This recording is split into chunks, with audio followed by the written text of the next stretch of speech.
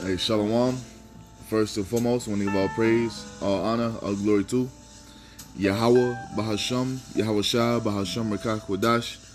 Double honors to the apostles and elders of Great Millstone for teaching me this truth according to the Bible through the spirit and power of YAHAWAH, Bahasham, YAHAWASHI, and a sincere peace and salutation to all you hopefully let Akim out there, pushing his word in all truth and sincerity, doing the work as YAHAWAH, Bahasham, YAHAWASHI has created us to do, so he can wake up and seal the elect of the nation of Israel, which consists of you so-called blacks, Hispanics, Native Americans, and you Israelites who are scattered amongst the heathen nations that may look like the heathen nations, but your father's seed line goes back to you being a so-called black, Hispanic, and Native American, one of the 12 tribes of the children of Israel. And Shalom. It's your brother Halakia from the GMS Denver camp coming back once again through the spirit and power of YAHAWAH, Bahasham, YAHAWASHI with another video. And in this video, we're going to go into the second covenant, man, and show, you see, matter of fact, the title of this video is going to be YAHAWASHI, a surety of a better testament. Because that's exactly what YAHAWASHI is, man. He's the one who's going to fully bring us up under the second covenant that's been talked about all throughout the scriptures by our forefathers, man. So we're going to show you. So the first instance of the second covenant being talked about is here in Deuteronomy chapter 30, man. Going all the way back to our forefather Moses, man. He even spoke about this second covenant that the Lord YAHAWAH was going to put the Israelites under. So let's read it. So this is Deuteronomy 30:1. It says, "And it shall come to pass, when all these things are come upon thee, the blessing and the curse, which I have set before thee, that thou shalt call them to mind among the nations, whether YAHAWAH thy power have driven thee." So he's telling us what's going to happen unto us in the last days. You see? So what Moses is doing right here, he's alluding to everything that we've gone through thus far as a nation, man. That we're going to completely fall away, forget who we were, forget the Heavenly Father. You see, forget that we had a Savior coming for us. Then we're going to be brought back into remembrance, as it tells you in the prophecies, man.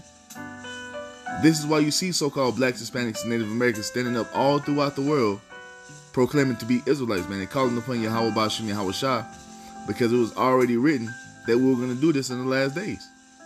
This was ordained by YAHAWAH, Bahasham, YAHAWASHI, man. This ain't coincidence. You see, we ain't wake up one morning and just got a group of people together and said we're going to be Israelites. This was prophesied, man. You see, Moses prophesied of these days. So it says what? "And thou shalt call them to mind among the nations," meaning what? We're gonna remember ourselves. Matter of fact, let's expound on that part real quick. This is Baruch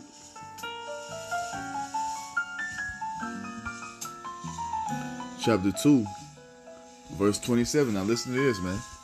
This is Baruch. Baruch wasn't living during the time of Moses. They never met each other. But they're speaking the same words because what? They come in the same spirit, man. The spirit of YAHAWAH, Bahasham, YAHAWASHI, man. This is Baruch chapter 2, verse 27. It says, "O Lord YAHAWAH, thou hast dealt with us after all thy goodness, and according to all that great mercy of thine, as thou spakest by thy servant Moses in the day when thou didst command him to write the law before the children of Israel." You see that? The laws are only given to the Israelites. Verse 29 says what? "If you will not hear my voice, surely this very great multitude shall be turned into a small number among the nations, where I will scatter them." You see that? Since we didn't take heed to the word of the Most High, we were disobedient as children, he punished us by scattering us all throughout the world. And the curses came upon us. Deuteronomy 28:15 through 68, man. Those curses fell upon the so-called blacks, Hispanics, and Native Americans, man, to the point to where we completely forgot who we were. You see? Verse 30 says what? "For I knew that they would not hear me, because it is a stiff-necked people, but in the land of their captivities they shall remember themselves." It's saying the same thing we just read in Deuteronomy 30.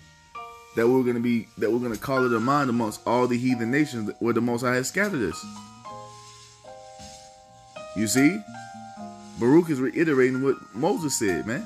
And here we are in the last days, calling it to mind, understanding and knowing why we are in this condition that we're in. Understanding and knowing that we broke that first covenant as Israelites, man. We broke that first covenant that the Most High made with us, man.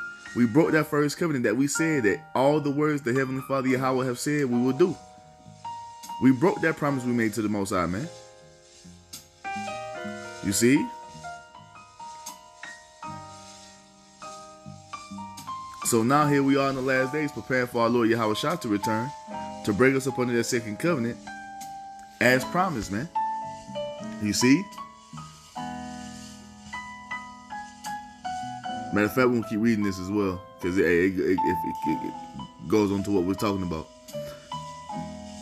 Verse 31 says what? And they shall know that I am Yahawah their power, for I will give them a heart and ears to hear. What is that going into? The Holy Spirit to receive the wisdom, knowledge, and understanding, man. You see? And they shall praise me in the land of their captivity, which we are doing, and think upon my name. That's we also are fulfilling that as well. Verse 33 says what? And return from their stiff neck and from their wicked deeds, for they shall remember the way of their fathers which sinned before Yahawah. And I will bring them again into the land which I promised. And I will bring them again into the land which I promised with an oath unto their fathers, Abraham, Isaac, and Jacob, and they shall be lords of it. And I will increase them, and they shall not be diminished. Do you hear that? So the Most High is going to fulfill his promise, his oath he made unto our forefathers Abraham, Isaac, and Jacob about giving us what? The land that our forefather Abraham walked up and down in, man. That's our land, and the Most High promised to give it unto us, man. And he made an oath. He put it on himself. He swore by himself that he was going to do it, man. So it's going to be done. So it doesn't stop right there. 35 goes on to say what? And I will make an everlasting covenant with them to be their God, and they shall be my people. And I will no more drive my people of Israel out of the land that I have given them. Do you see that? This is the Most High right here, speaking through the brother Baruch, telling us about the second covenant that he's going to put us under, which is an everlasting covenant, man. He's going to be our God, and we're going to be his people. We're going to be fully tied back unto the Heavenly Father, man. You see? To never suffer what we're suffering right now. So let's go back. So this is Deuteronomy chapter 30. Verse 2, it says what? And thou shalt return unto Yahawah thy power, and shall obey his voice according to all that I command thee this day, thou and thy children with all thine heart and with all their soul.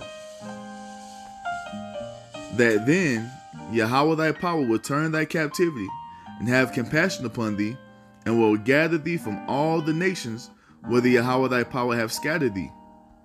If any of thine be driven out to the outmost parts of heaven, from thence will Yahawah thy power gather thee, and from thence will he fetch thee. You see that? This is the prophecy. This prophecy is going to fulfill what? That great multitude being gathered from every kindred, tongue, people, and nation. Because these are Israelites who have been scattered all throughout the world, and YAHAWASHI is going to come and gather them once he returns, man. If this wasn't talking about all nations being gathered, the Most High said he's going to gather the Israelites wherever he has scattered them all throughout the world. You see? I mean, those who repent, that is. Those who believe upon YAHAWASHI, those are the ones who are going to be gathered and saved. You see that? Verse 5 says what? And Yahawah thy power will bring thee into the land which thy fathers possessed, and thou shalt possess it, and he shall do thee good and multiply thee above thy fathers. You see? He's not going to do it just to do it. He's going to do it because we're going to be in a different type of state, man. We're going to be in a completely righteous state. We're going to be like YAHAWASHI is once we go back into that land. So we're going to have those new bodies and have the law, statutes, and commandments in us, never to go off again. So the Most High is going to only bless us. Deuteronomy 28, 1 through 14. You see? That's why we're going to be multiplied above our fathers, man. Our fathers weren't on the level that we're going to be on in the kingdom. Or when YAHAWASHI comes and gets us. You see? We're going to finally reach our final form once YAHAWASHI comes, man. Verse 6 says what? And Yahawah thy power will circumcise thine heart, and the heart of thy seed, to love Yahawah thy power with all thine heart and with all thy soul, that thou mayest live. This also goes into the second covenant, man. You see? That's what this 6th verse is alluding to. So this second covenant has been talked about all throughout the history of the Israelites, that the Most High was going to bring us up under it, man. You see? Now, let me see something real quick. What do these cross references take us? Oh, look at that. Here's another example of the second covenant being talked about. Ezekiel 11:9. And I will give them one heart. And matter of fact, I gotta go to that one. Yup. Oh man. Ezekiel was reiterating the same thing we just read in Moses. In Deuteronomy. He's reiterating the same thing we just read in Baruch. Ezekiel 11:16 says what? Therefore say, thus saith Yahawah power, although I have cast them off, far off among the heathen, and although I have scattered them among the countries, yet will I be to them as a little sanctuary in the countries where they shall come. And that's what the camps are, man. Little sanctuaries. You see? All throughout the world, man. Verse 17 says what?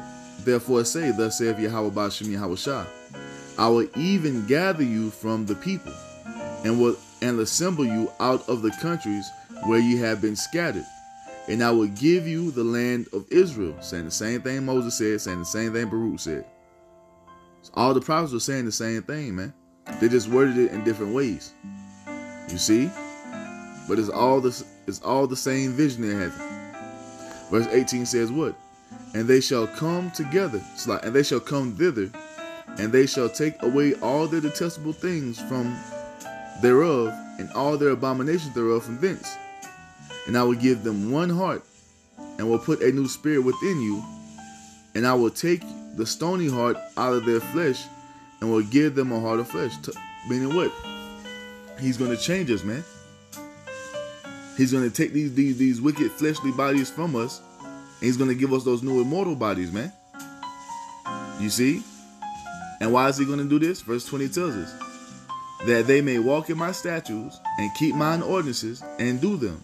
And they shall be my people, and I will be their power. Once again, every time you hear this phrase, they shall be my people, and I will be their God, that's the Most High alluding to what? Putting us up under that second covenant. And that second covenant is only for the nation of Israel, as we're reading. You see? So let's go back. Let's see what else we can get off of this one. Because like I said, it's all throughout the scriptures, man. Look at that. Ezekiel 36, it says the same thing. A new heart also will I give you, and a new spirit will I put within you, and I will take away the stony heart out of your flesh, and I will give you a heart of flesh. And I will put my spirit within you, and cause you to walk in my statutes, and ye shall keep my judgments and do them. It's going to be automatic for us, man. This is the second covenant that the Most High promised to bring the Israelites under. You see?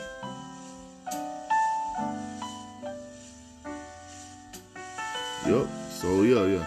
So that's it on that one. Now, we're going to jump to Jeremiah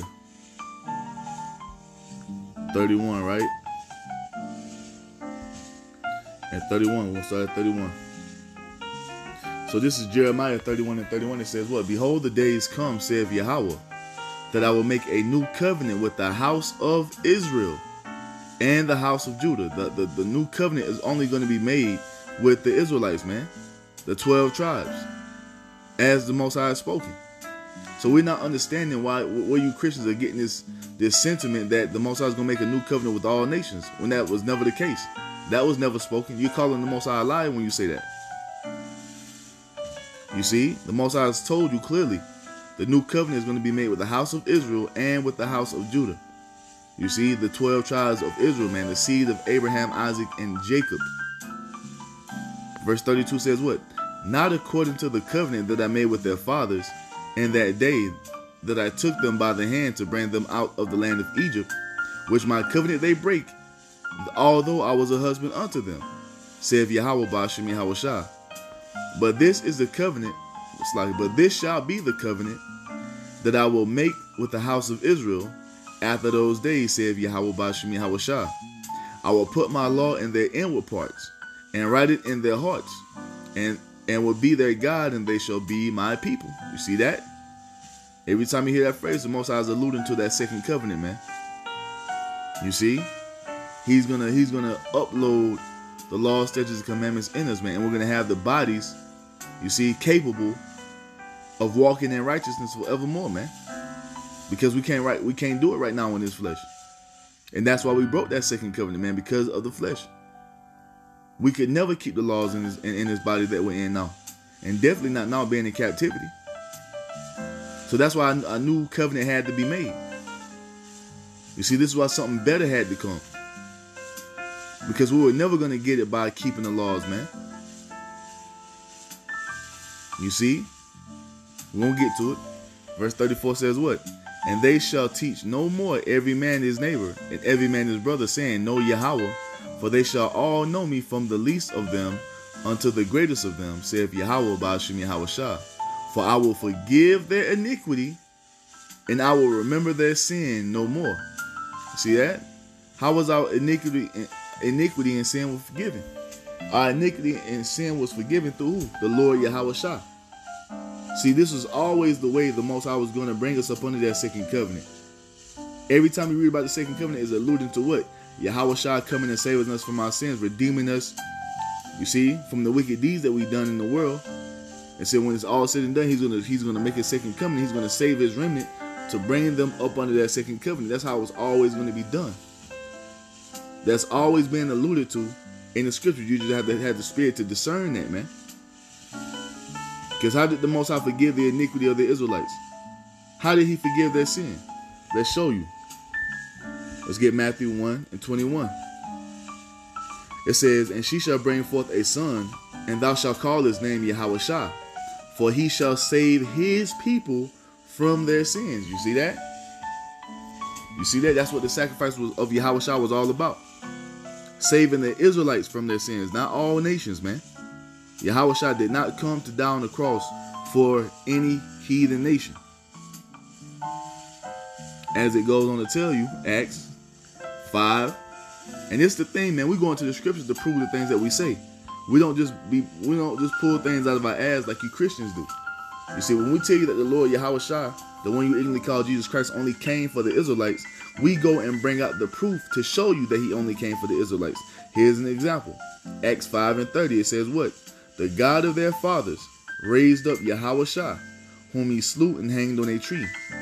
Him have the Most High exalted with his right hand to be a prince and a savior, for to give repentance to Israel and forgiveness of sins. You see that? He only came to give repentance to Israel and forgiveness of sins. So when you read about the Gentiles having their sins washed away, you see, if you have the Holy Spirit to understand, you would know. Well, if YAHAWASHI only came to give repentance and forgiveness of sins to Israel, these Gentiles who are having their sins forgiven have to be Israelites. Because that's who he came to save. He even told you out of his own mouth, I'm only sent but to the lost sheep of the house of Israel. The lost sheep. How are they lost? They were lost because they were scattered all throughout the world and they fell away from the understanding of who they were. Just like we read, man. That we had to recall it or bring it back to mind in the land of our captivities, man. You see? Let me see what else. What did the cross-reference get on this?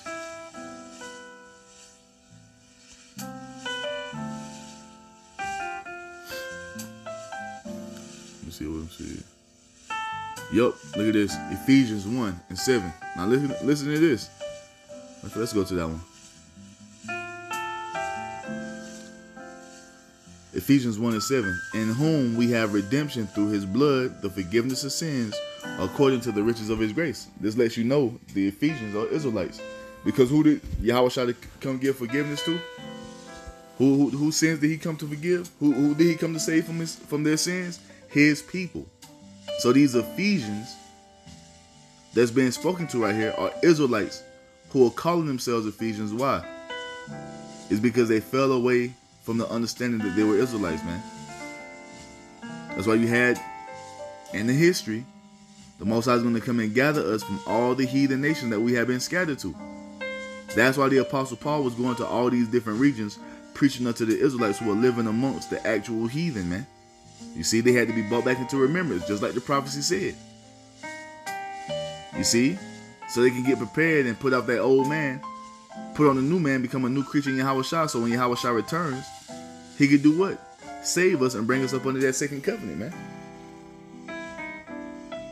You see, to fulfill that oath the Most High has made.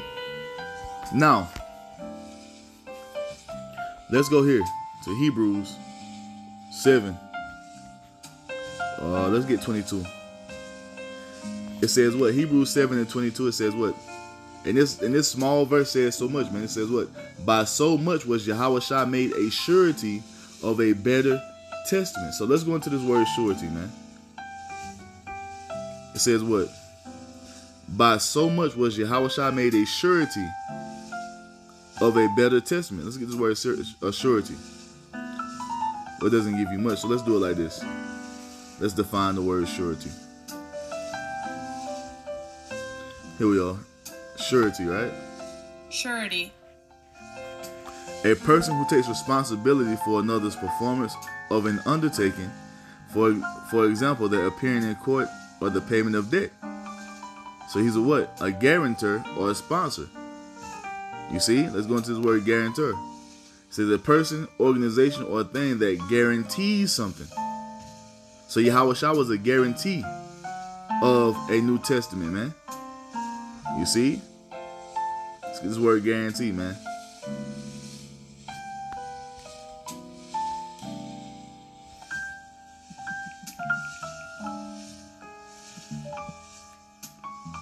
Guarantee.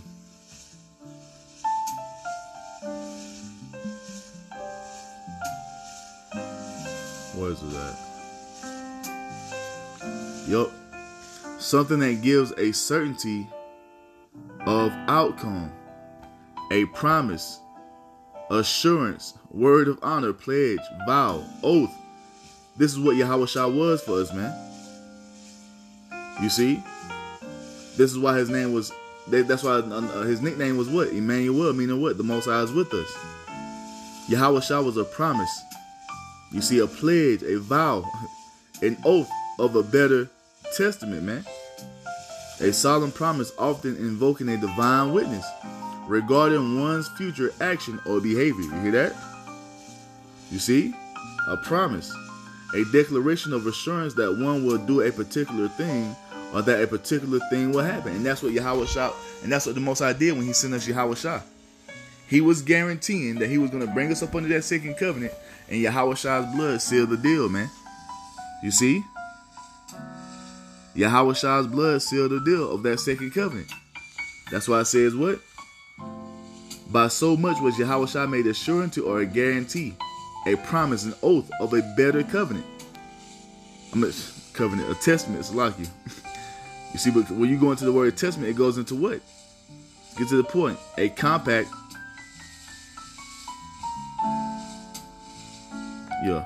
Matter of fact, a disposition, arrangement of any sort, which one wishes to be valid, the last disposition which one makes of his earthly possessions after his death, a testament or will.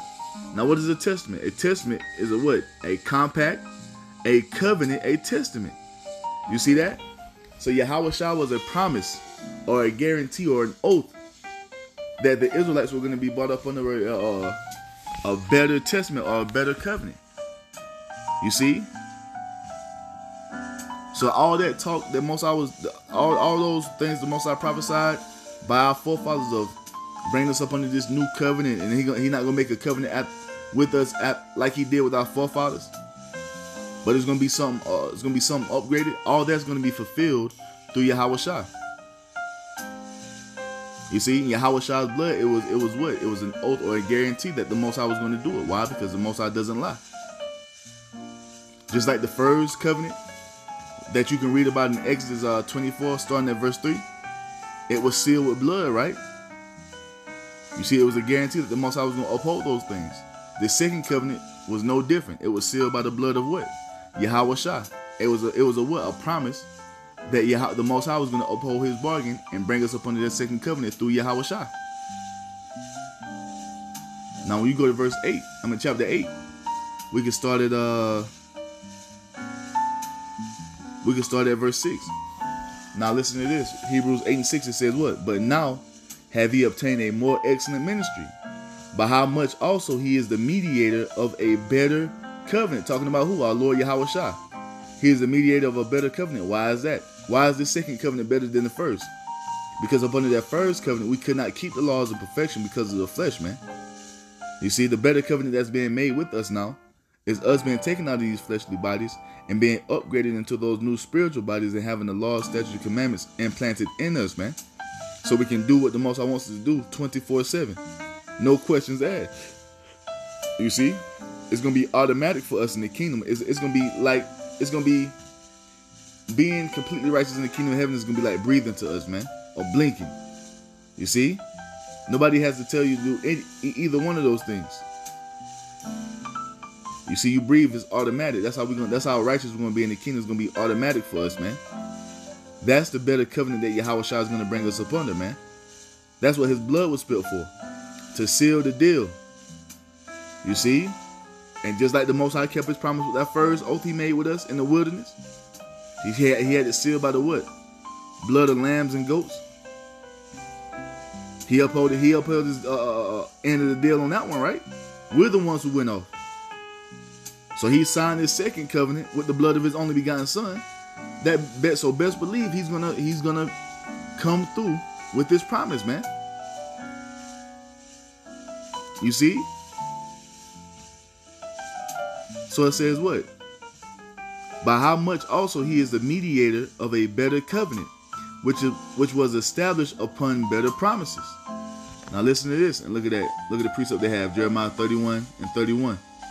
You see that? The Apostle Paul is quoting from the Old Testament, man, just like YAHAWASHI and the apostles all did, man, showing that the Old Testament is still in play. You Christians. Verse 7 says what? For that first covenant had been faultless, then should have been no place for the second. So if we could have kept that first covenant by keeping the laws and perfection in the flesh, there would have been no need for YAHAWASHI to come, you see, and be a surety of a better covenant. There would have been no need for it, man. But the law doesn't make us perfect. So that's why we needed the second covenant to happen, man. Verse 8 says what? For finding fault with them. Finding fault with who? Finding fault with the Israelites. What was our fault? The flesh. We couldn't keep it in perfection because of the flesh, man. Because the flesh is completely corrupt and wicked. So we were at fault. We're the ones who broke that first covenant, man. It says what? So finding fault with them, he said, behold, the days come, saith the Lord, when I will make a new covenant with the house of Israel and with the house of Judah. You see? So YAHAWASHI coming was a guarantee that this thing was going to be done because his blood was spilled for the Israelites, beginning with the elect. And that sealed the deal, man. So the Most High has to bring this to pass. He promised. And just like he kept that first oath that he made with us, he's definitely gonna keep this one, man. You see? It says what? When I will make a new covenant with the house of Israel and with the house of Judah. You see that? It's only for the 12 tribes, man. That's who YAHAWASHI came to save from their sins. That's who YAHAWASHI is coming to put up under the second covenant. Look, man. If you're not an Israelite of the elect, you're not going up into the chariot when YAHAWASHI returns. If you are a heathen nation, you definitely not going up. And if you're an Edomite, you have no hope. You see? The only ones YAHAWASHI is coming to take up into that chariot are the elect of the nation of Israel who are scattered all throughout the world, man. No heathen nation will make it up into the chariot, man, point blank period. Because what? The covenant was not made with all people. It was only made with the 12 tribes of the nation of Israel, man. Signed and sealed by what? YAHAWASHI's blood. Verse 9 says what? Not according to that covenant that I made with their fathers in the day when I took them by the hand to lead them out of the land of Egypt, but because they continued not in my covenant, and I regarded them not, saith Yahweh Ba'ashem Yahawashi. And why didn't we continue in that covenant? Because of the flesh, man. That's why this new covenant has to be, and that's why YAHAWASHI is the mediator of a better covenant. We have to go to another level to be up under this second covenant, man. And that's what YAHAWASHI is going to bring us into. Verse 10 says what? For this is the covenant that I will make with the house of Israel after those days. For this is the covenant that I will make with the house of Israel, the physical seed of Abraham, Isaac, and Jacob. The physical seed of Jacob, who shot forth the 12 tribes of Israel. That's who this covenant is going to be made with. Not no damn spiritual house of Israel, man. That shit doesn't exist. You see? The Most High never forsook his people. He never cast his people away. Because that would make him a liar then. Because if he had cast the Israelites away, how can he fulfill all the promises that he made in the Old Testament? You see? The Israelites are still here, waiting on the Lord to return. And you heathen are trying to infiltrate as you've always done. And guess what? Your ass ain't getting in this time either, man. So Hebrews 8 and 10 says what? For this is the covenant that I will make with the house of Israel after those days, saith YAHAWASHI. I will put my laws into their mind and write them in their hearts. And I will be to them a God, and they shall be to me a people. Why? Because we're going to be fully brought up under that second covenant as the Most High's promise, going all the way back to our forefather Moses, man. You see? And how is it going to be fulfilled? It's going to be fulfilled through the Lord YAHAWASHI. He's the one that's going to bring us into this state of perfection when he returns, man. Verse 11 says what? And they shall not teach every man his neighbor and every man his brother, saying, know the Lord, for all shall know me, from the least to the greatest. So all of our people are going to be in that right mind. That's why it tells you in Isaiah 60 that what? And all thy people shall be all righteous. Why? Because in the kingdom of heaven, every single Israelite is going to be brought up under that second covenant, you see, and brought into that state of perfection, man. That's why we're not going to have to teach anymore. I'm talking about the most wicked Israelite you can know on this side is going to be completely righteous in the kingdom of heaven, calling upon Yahawah Ba'ashem YAHAWASHI. You see? That's what's coming, man. Verse 12 says what? For I will be merciful to their unrighteousness, and their sins and their iniquities will I remember no more. How is that made possible?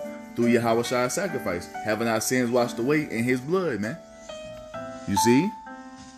Which he only spilled for who? The 12 tribes of the children of Israel. Verse 13 says what? And that he saith a new covenant. He hath made the first old. Now that which decayeth and waxeth old is ready to vanish away, because YAHAWASHI is right around the corner, man. We see all the signs. We see all the prophecies come to pass, man. This lets us know that our Lord is drawing near to the earth, man. You see? And Lord, wouldn't we be a part of that number? He's coming to save us and take us up into that chariot, and we're going to be brought up under this new covenant as Yahawah Ba'ashem YAHAWASHI has promised by the blood of YAHAWASHI, man. You see? So yeah, I just wanted to bring that out real quick. Yahawah Ba'ashem YAHAWASHI willing. That was edifying. So with that, I'm going to give all praise, all honor, all glory to Yahawah Ba'ashem YAHAWASHI Ba'ashem Rakakwadash. Double honors to the apostles and elders of Great Millstone for teaching me this truth according to the Bible, through the spirit and power of Yahawah Ba'ashem YAHAWASHI, and a sincere peace and salutation to all you hopefully let Akim out there pushing his word in all truth and sincerity, doing the work as Yahawah Ba'ashem YAHAWASHI has created us to do. With that, I'm going to say Shalom, Wah, Abba, Abba.